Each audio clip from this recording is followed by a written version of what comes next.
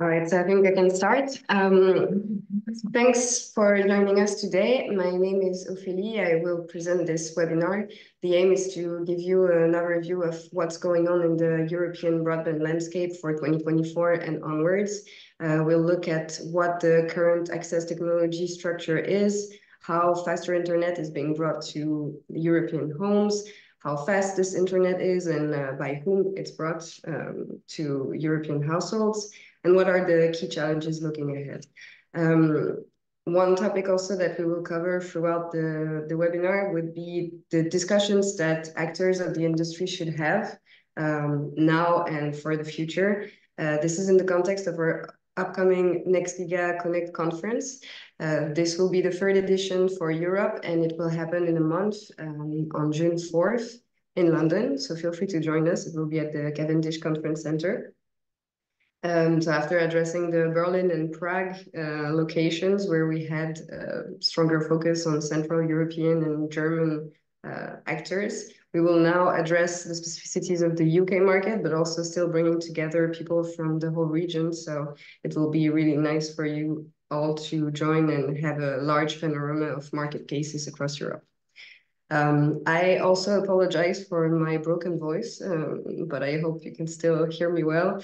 And without further ado, let's dive into the agenda. So I will review the points that you saw on the programs throughout the presentation, starting with the state of the fiber deployment and multi-gig network availabilities across Europe. So as you can see on the chart, or you can't really see the exact number, but I'm going to point it out to you. In 2024, Europe will pass the 100 million households connected to full fiber broadband plans, which is a huge milestone. Obviously, this is excluding Russia.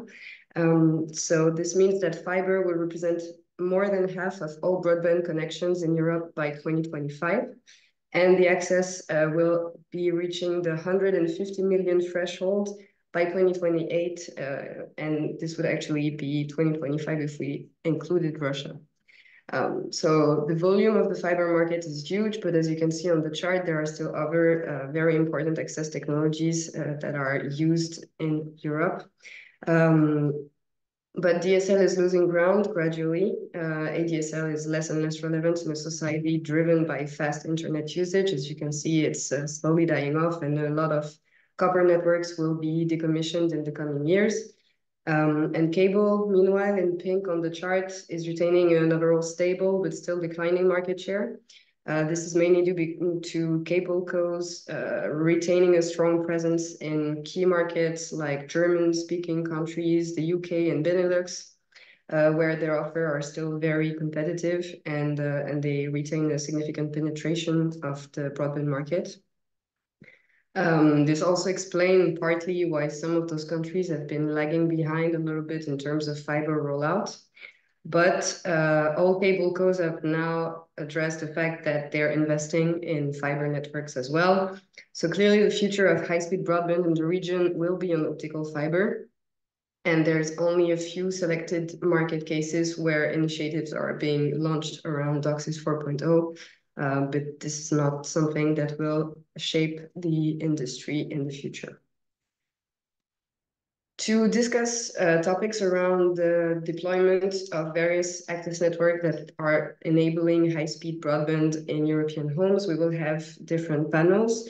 I just wanted to point out in the Next Giga conference, we will have specifically one panel dedicated to the state of the fiber deployment in Europe with people from all across the industry. We will have the chairman of the FTTH Council, who will give a broad overview of the current rollout. We will also have someone from Adamo, a fiberco in Spain, which also operates their own fiber services. Kelag from Austria, which is a utility service provider that operates also telecom services and has a more local perspective on how fiber can be rolled out in the market like Austria, which has been also quite slow in terms of fiber because cable was so strong there.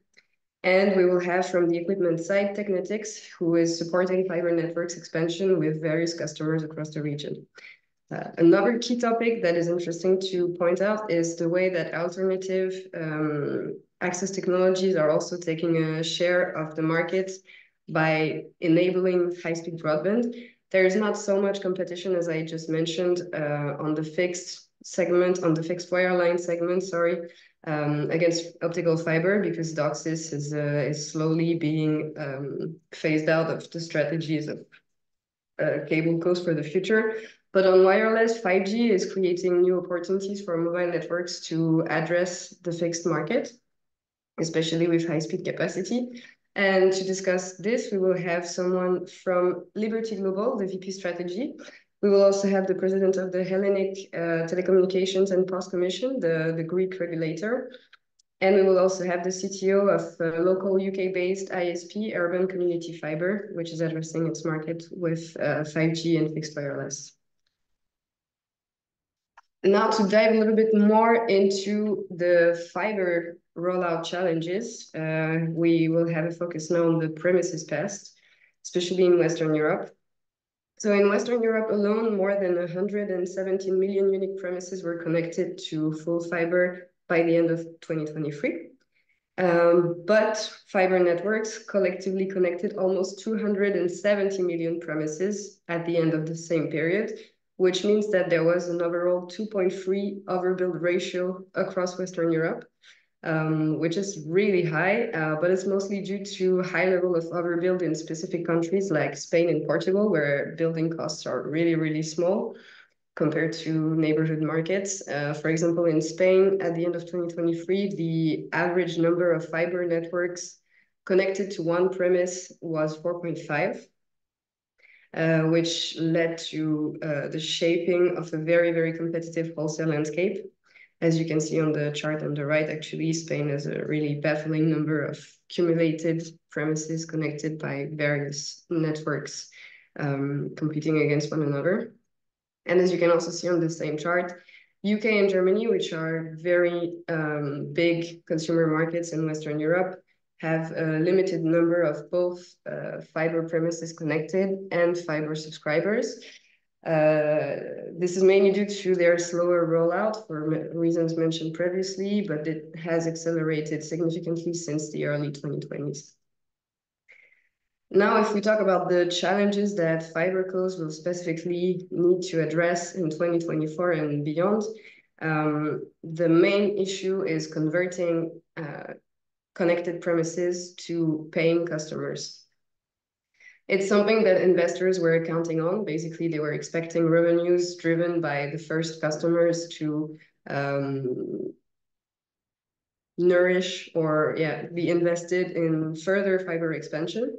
But that has proven a bit too optimistic for several networks and in several market cases as well. We've seen signs that the fiberco gold rush was running out already since 2023 and a bit before that, with, for example, in the UK, several British altnets announcing job cuts and project freezes during the year.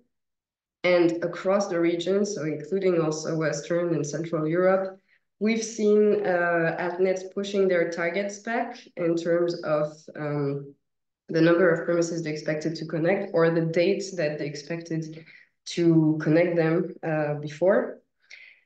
And that's especially the case for fibercos that are backed by investment funds or external investors overall. They are now trying to meet expectations by acquiring competitors who are now at a lower price tag than a few years back. And they are actually unable to sustain their own rollout with enough liquidity, so getting acquired.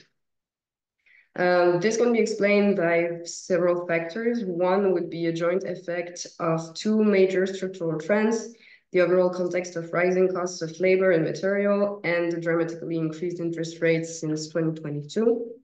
Also in the short term, more marketing-related explanation with lower take-up rates, because customers don't necessarily see the difference between fiber plans and other access technologies, especially when the advertised speed is similar and the price tag is not much different, which meant that it has been difficult for fiber networks to drive new customers on their access techno. And also it means that ARPUs are generally not as attractive as investors expected them to be, because customers don't necessarily want to pay more for optical fiber just because it's a new techno.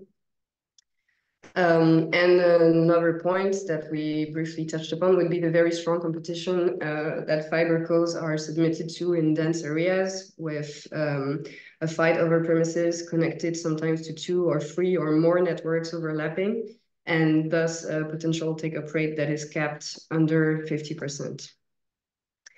And another factor, again, would be that at the point where we're standing now, a lot of new premises that are left to connect are more rural and located in more remote areas, which are notoriously more difficult and more expensive to connect. So it's also requiring a lot more investment, which is less attractive in terms of ROI.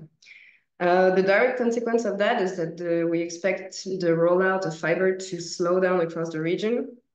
So between 2021 and 2022, we counted an increase of more than 20% new premises built.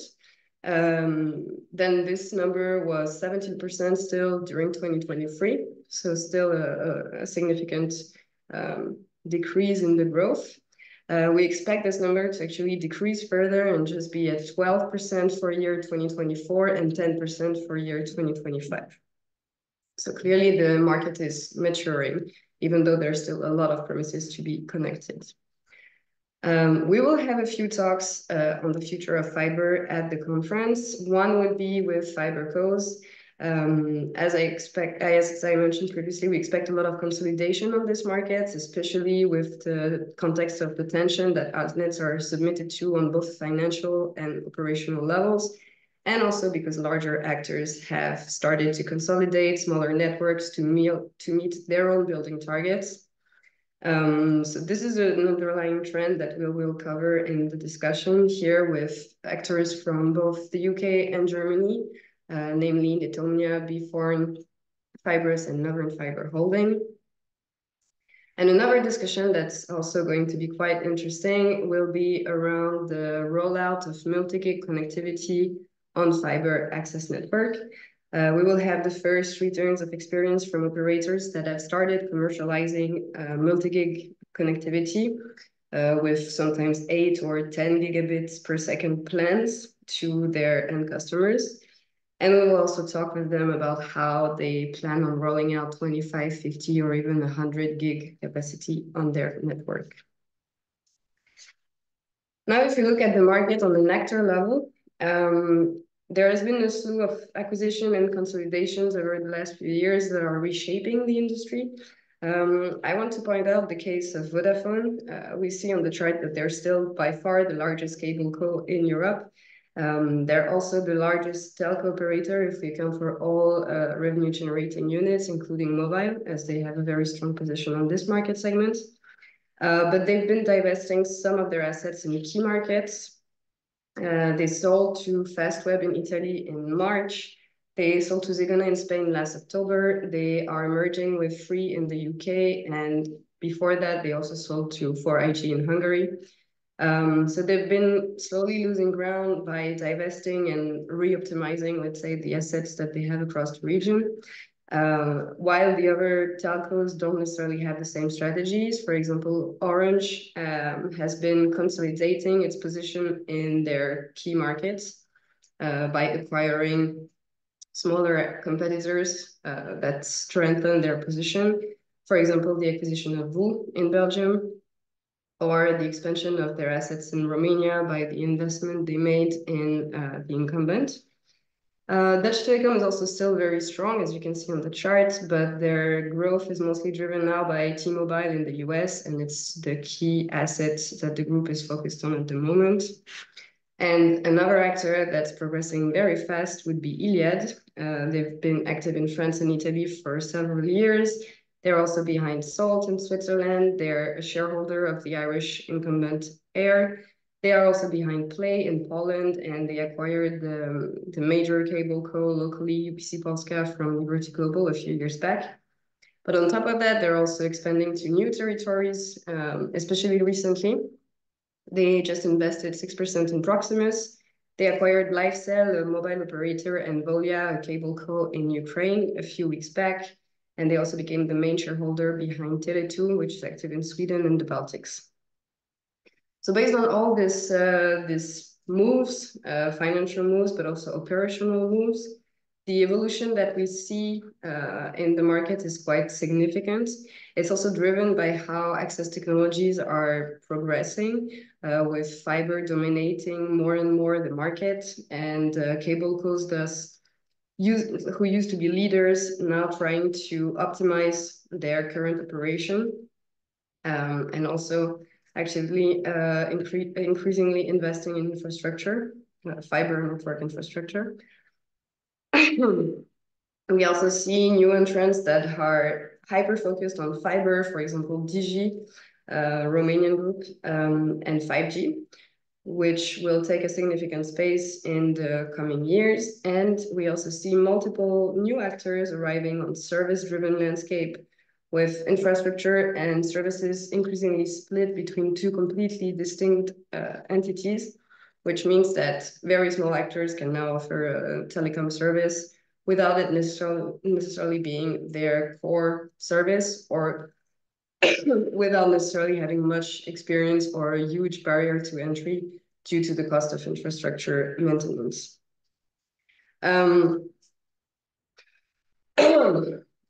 Sorry, I'm gonna take a bit of water. So as you can also not see from the chart, but you probably all know that all those main telco groups in Europe are convergent.